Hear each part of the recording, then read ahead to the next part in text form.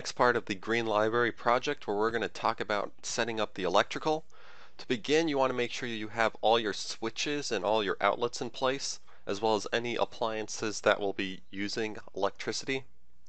So have those. Also, you're going to want to have your ceiling as well as your ceiling lights.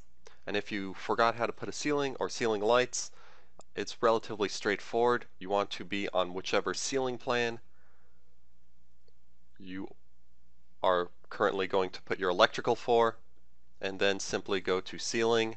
You want to sketch your ceiling because the automatic tool isn't always reliable, and then you kind of want to just draw in the space for the ceiling that you'll be creating.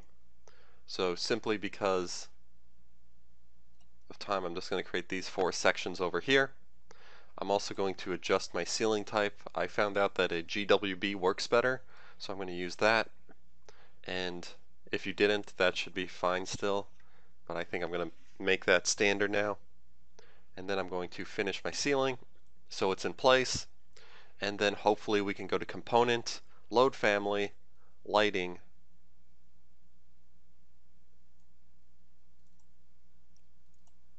and put in some ceiling lights. So I'm just going to add a few to this structure. And if you've already added these, you can just kind of skip past this part.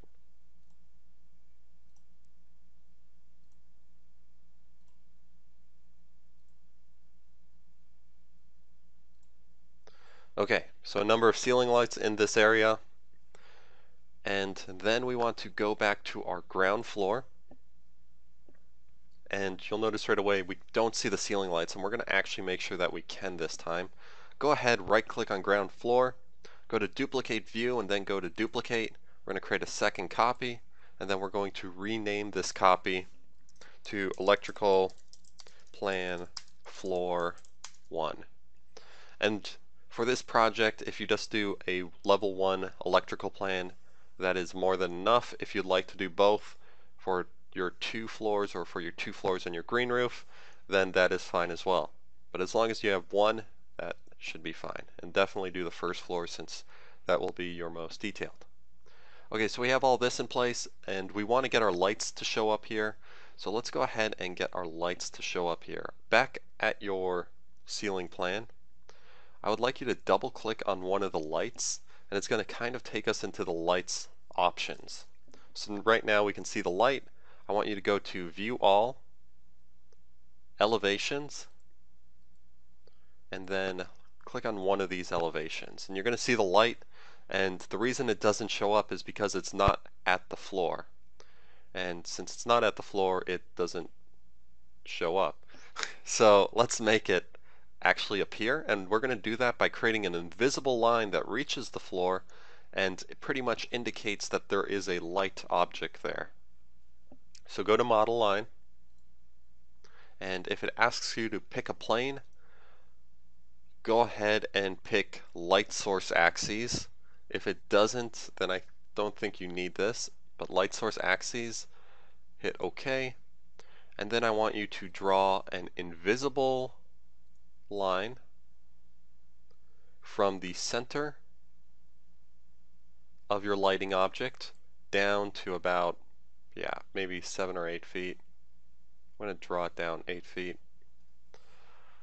so that it should come into contact with the floor. And if it doesn't, we can go back here and adjust it, but I think we're fine with that. So let's go load into project,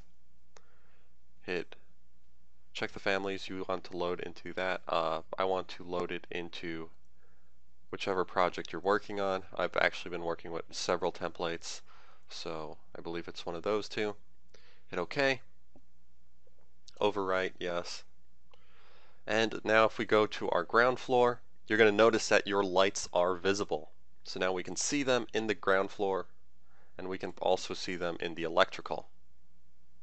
And we can always hide things. So now the next part is we're going to hide some things. We're going to make this a little bit more viewable. And one of the things we're going to hide is the floor, because if you have a floor in your structure,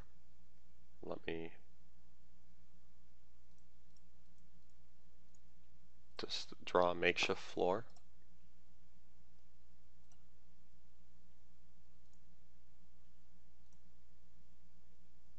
Well, sometimes it's going to have some detail on it, and that's actually going to obstruct things. So you definitely want to hide the floor, and we're going to do that. Go over to Visibility Graphics Override on your electrical plan, Edit, and I want you to hide the floor. So look for your floor. There it is. And you're simply going to hide it. Where is it? Yeah. Oh, the check mark. Click that. Hit apply. And it should hide the floor. You can notice it vanished from my view. And then we're going to halftone a number of things. We're going to halftone all windows, walls, what else? Doors, specialty equipment,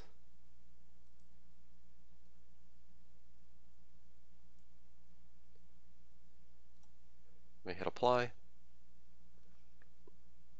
Yeah. So everything,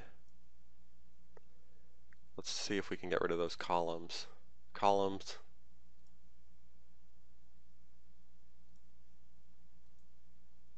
No.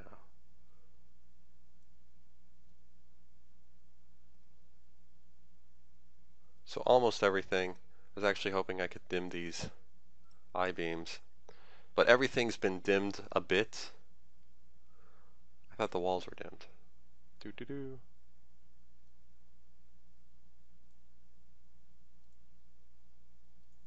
There we go. Everything's been dimmed except for the lights and the electrical. So now we have those and they're visible. Maybe I'm not hitting apply. Okay. Okay. Now everything's invisible. So we have these in place, our lights and that. And we also want to make sure we have our main panel somewhere. So let me put in a main panel. I'm just going to put it, let's say this was the location of my storage room. Okay. Now we're just going to rig everything together. So let's head over to Annotate, Detail Line, and I want you to use a hidden line. I believe these are still green. Yeah, these are green, so we can use these to represent our electrical. And I also want you to make sure that you are using the spline tool so that we can essentially connect them together. So if you have a switch and your switch controls something, like controls an outlet, let's say like this room over here, we can simply use the spline and we can connect it to whichever outlets it is connected to. So this is a three-way switch. We can control it from both areas. You might notice that with the spline tool, it doesn't quite reach the outlets. So I'd like you to adjust it so that they are making contact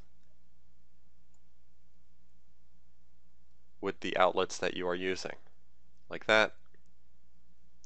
If it is an outlet that is controlled solely by the main panel, then I want you to use the spline tool to reflect that.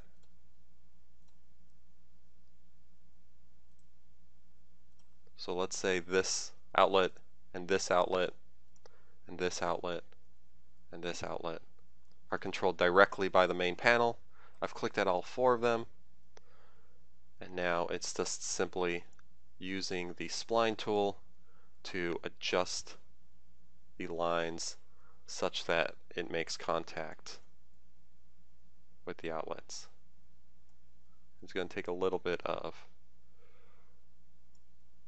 finesse to get there.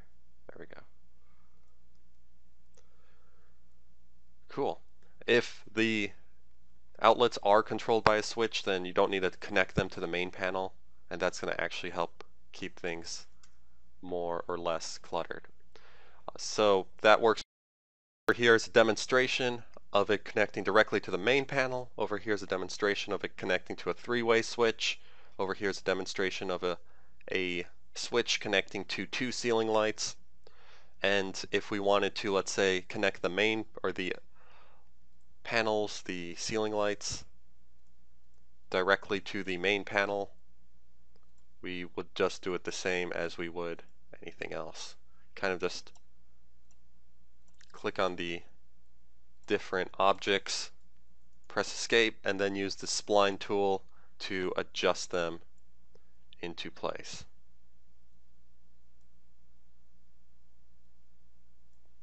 And there we go. That's the electrical plan. Go ahead and set up your first floor. If you feel like you have the time or confident enough, you can also attempt to do the second floor and go ahead and set up how your cables would run across your library. Okay, that concludes this video. If you have any questions, let me know. Peace.